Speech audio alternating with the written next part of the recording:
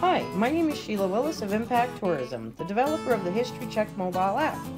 Welcome to History Bytes, your daily dose of Alberta Historical Trivia, brought to you in partnership with Belt Drive Betty Media and the Canadian Motorcycle Tourism Association. You can register to answer the questions for a shot to win prizes, or just take the quiz to satisfy your own brain power. Either way, we're excited to see how much of Alberta's history you really know. And yesterday's question was, in 1913, at Moose Portage, a Mrs. Ashley was badly burned from. Is it A, hot water, B, a house fire, or C, a campfire? And the answer is C, a campfire.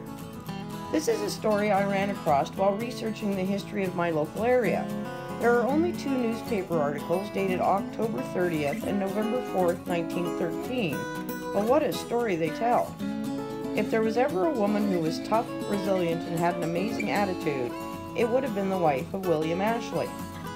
She, her husband, and two children were moving from North Edmonton to Lesser Slave Lake, where they planned to settle down.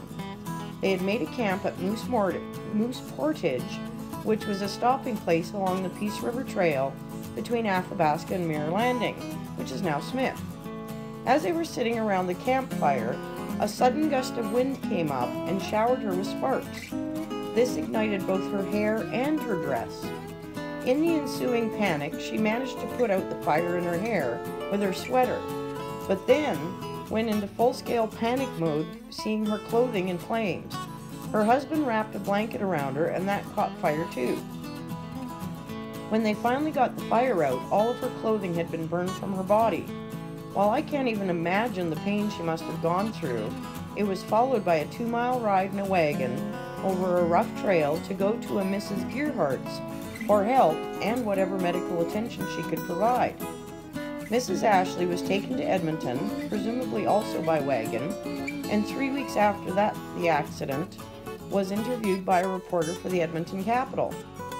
And I'm going to quote, "To be so badly burned that for some time her life was despaired of, to undergo the most harrowing of experiences for 3 weeks, and practically live during that time without proper medical attention, and then, when interviewed while laying in the hospital, to almost cheerfully say that it might have been worse, takes considerable pluck and grit."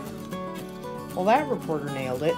Mrs. Ashley sounds like an amazing woman I would have liked to know, but so far I haven't found out any more information about her or what happened after.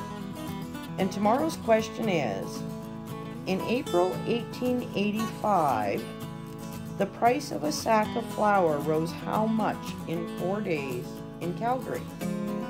Is it A, $1, B, $2, or C, $5? Come back tomorrow for the answer and the story that goes along with it.